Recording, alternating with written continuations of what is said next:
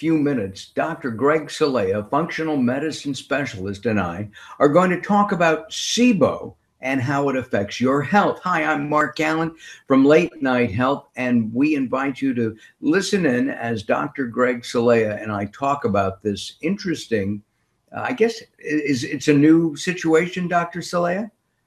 Hey, Mark, it's not a new, it's just we're starting to recognize it. And SIBO stands for small intestinal bacterial overgrowth. And it's a condition that can cause different symptoms like nausea, bloating, vomiting, diarrhea, malnutrition and weight loss, even joint pain, fatigue and rashes, acne, eczema, asthma, depression, rosacea, and there's other symptoms as well. Wow. How would you know if you had SIBO? Do you have to have a test for that? Well, yeah, there are certain tests that you can have done. One of them is a breath test that tests hydrogen and methane gases. There's also stool testing that you can have done as well. I know that with a breath test, for example, that people with diabetes have a certain odor. Have you heard that? Yeah, those are ketones. It's a little bit different. But SIBO is where your bacteria that usually reside in your large intestines start to creep up to your small intestines. And then we have a lot of issues occur because we don't usually have those amount and those types of bacteria in the small intestines. Got it. Are these generally considered good bacteria? I mean, you and I have discussed probiotics and prebiotics. Are these similar to that? Are they good and they just overgrow? Yeah, it's what we call a dysbiosis. You can have everything from beneficial bacteria, but pathological bacteria. You can have parasites. You can have a lot of different things, but mainly bacteria that have overgrown and they're in the small intestinal system. And which is different than bad pathogens, bad bacteria that, for example, food poisoning, bacteria from food poisoning. Yeah, no, that's a little bit different, but we do have opportunistic and pathological bacteria in our intestines. It's just a matter of the good ones keeping the bad ones at bay. So it makes a big difference on what you have as far as bacteria, sure. Interesting. What about the testing? How do you come to you and you determine, what kind of a test should be done? Yeah, of course, because there are certain conditions that can sound like SIBO, but maybe aren't SIBO. So you have to start with testing to really determine what it is. And if you just guess, sometimes it's hard to deal with. So one of the tests that I really like for understanding bacteria is a DNA stool test. Because we want to make sure we understand what's going on. So, for example, let's say you go to a doc and he runs a culture. Right. Well, the thing you have to understand is that most bacteria in your intestinal system are anaerobic. They don't breathe oxygen. So if you try to get it and culture it, you're not going to be able to get the appropriate understanding as far as the ratios of the bacteria and what you have, because they don't grow, they won't culture. Even the good bacteria? Well, it depends. All bacteria. It depends if they're anaerobic or aerobic, meaning breathing oxygen or not breathing oxygen. If they don't breathe oxygen and you bring them out and you try to culture them, they're not going to grow. They're dead. So how does this particular DNA stool test, how does that determine the bacteria? Well, when the culture is taken out, so in other words, when you go to the bathroom, you take the culture or the sample and you put it in a substance that pretty much kills everything. So right then and there, it kills everything. And then we take the test and we send it to the lab, and the lab will determine what DNA we've got. And therefore, you can understand everything that you have and the proper ratios as well.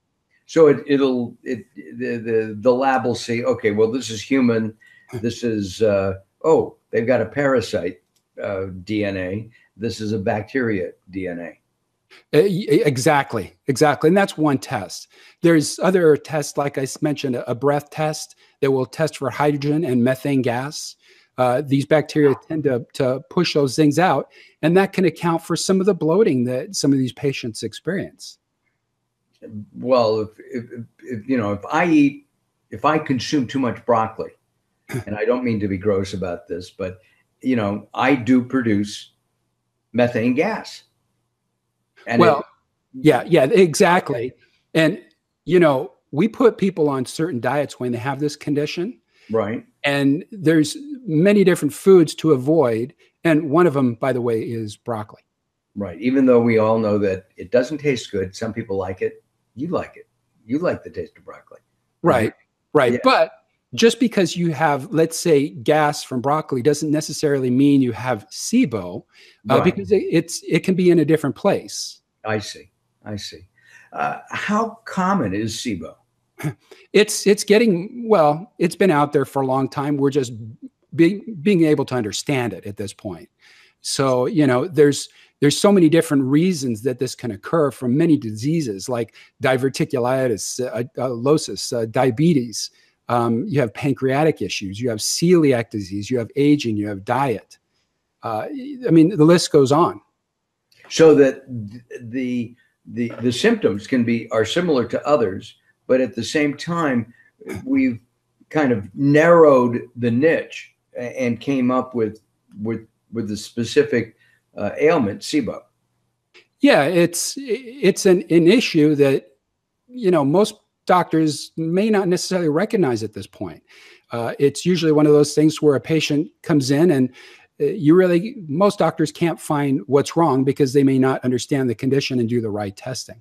And not know that right testing. Exactly. And, SIBO can cause so many issues with malabsorption. You have iron, you have B12, calcium. The big problem is a lot of the fat-soluble vitamins. And you can have osteoporosis and kidney stones and intestinal damage as a result. And you mentioned also malnutrition. So even though you may be eating healthy, all organic, basically a plant-based diet, a Mediterranean-style diet, good fats in your diet, yet you're starving to death.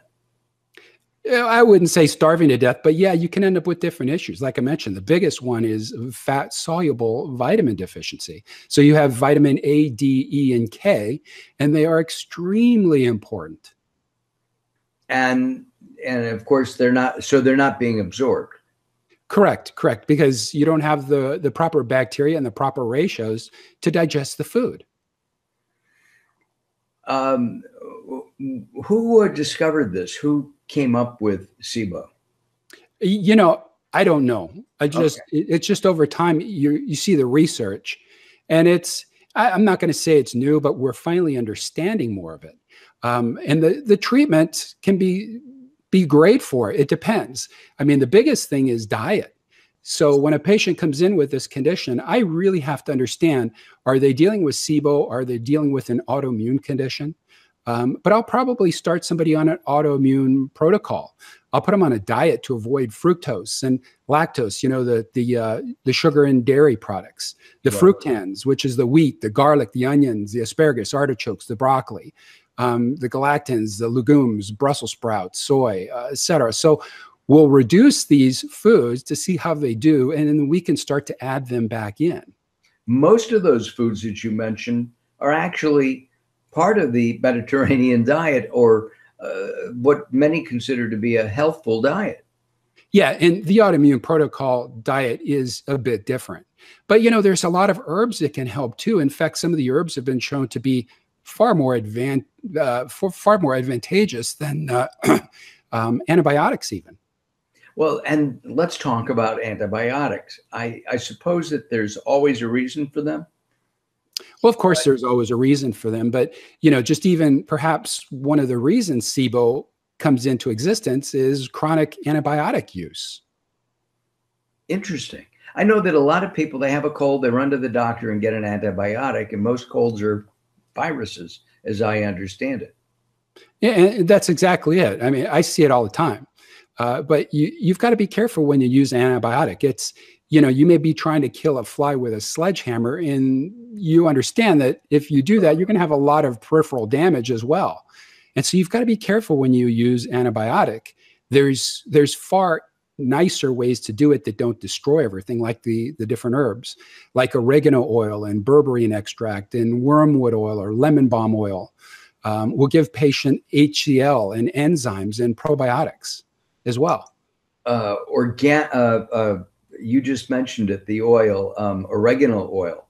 That seems to be almost a panacea for everything. It's a very powerful herbal extract. Oh, telephone. I think it's for you. Yeah. Oh, okay. Let me turn this thing off, hopefully. It's all right. All right. Well, they're turning it off. Yeah. Yeah. Oregano oil is great. I mean, it's not the cure all for everything.